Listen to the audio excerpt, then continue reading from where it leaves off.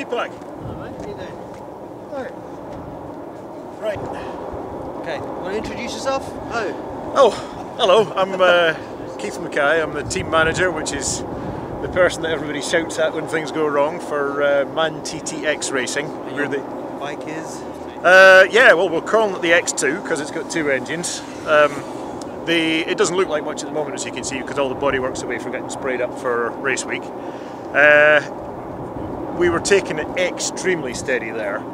There's a slight problem with one of the components that Andy wants to check out. So I was under strict instructions to go easy, and he had firearms available if I didn't. So that was very steady. But it's fantastic. The handle's good, brake's good. You can feel it really wants to go. I was just itching to give it a little bit there, you know. See the excitement when you were giving it. No, great. Yeah, happy days.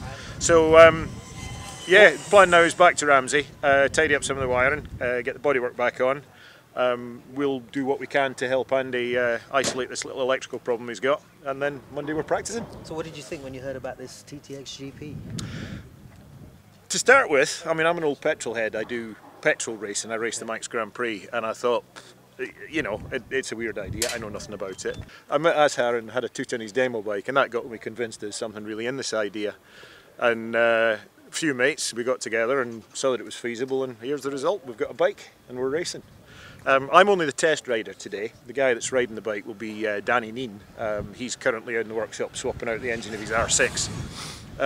Being a local team has the great advantage that I could slip this in on my own insurance policy. So we've got a number plate and insurance for it. So once we get back to Ramsey and the thing's buttoned up and Danny's engine, we'll be out on the road to play. Being a local team, what have you had from general feeling of general public? In the main, absolutely positive. I mean, most of the bike racing fans that I've spoken to are just fascinated to see how this is going to turn out, because it's so fresh, so new. Nobody knows what's going to happen. I mean, there's the odd few dribbling Luddites that still want to be racing Manx Nortons, you know, but the Manx Grand Prix is there for them and me. You know, I love it.